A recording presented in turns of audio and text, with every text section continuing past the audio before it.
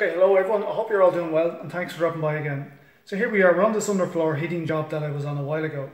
I stuck in a underfloor heating manifold and an air to water heat source pump. And a few people have asked me to show the install after it's finished. Okay, so I'm not sure what you can see, but I'll just change camera views now and show you a bit. Okay, so here we are, we have a couple of motorized valves here and here. And essentially what they do is one is upstairs, and one is underfloor heating, that's this one, and upstairs. When they switch on, say for example when the underfloor heating one switches on, it goes down this pipe and it ends up over coming into this manifold. Okay, so there's the flow into the manifold.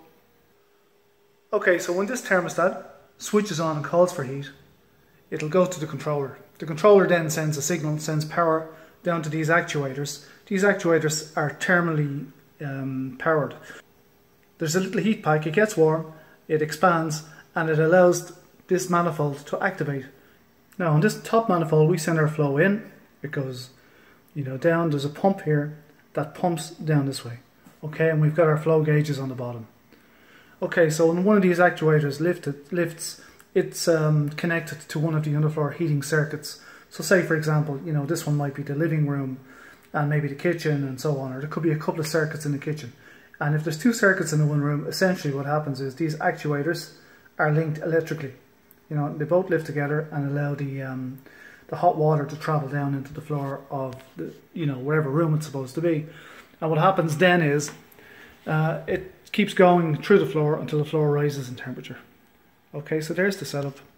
We've got underfloor heating, we have upstairs, we have some internal pumps. So this pump, when the air to water heat unit sends heat out, this pump will determine whether it's going into the cylinder, the hot water storage, or it gets pumped into the buffer, which is this thing down here. This pump down here then is a heating return. So essentially it returns the cooler water from the floor into the buffer. And the air source heat pump then tries to raise the temperature of the buffer. So essentially the buffer is the heat source for the underfloor heating system, and the air source heat pump is the heat source for the buffer. Okay, this seam here to the floor is 90 litres.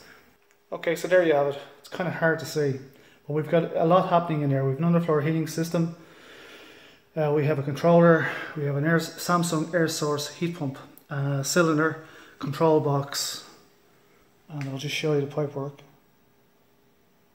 I have a couple of things to do in there yet. I have to put a bracket on one of the pipes.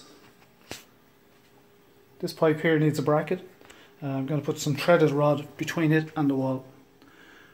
Okay, unfortunately I don't have my GoPro with me, and okay, I have to put a drain off on that ton dish. Okay, so I'm not sure you can hear me, it's very windy, it's very wet here in Ireland. So there's the outside unit from the Samsung air source heat pump that I've done. Tidy unit, a bit tall and all of that, but very good, not too noisy either. Okay, so that's it from this job. The underfloor heating is done, the air source heat pump is done and working, and I've just a couple of things to tidy up. So if you liked the video, please thumbs up, subscribe, share, comment, all of that stuff, and I'll see you all in the next video. And listen, thanks very much for dropping by. Good luck.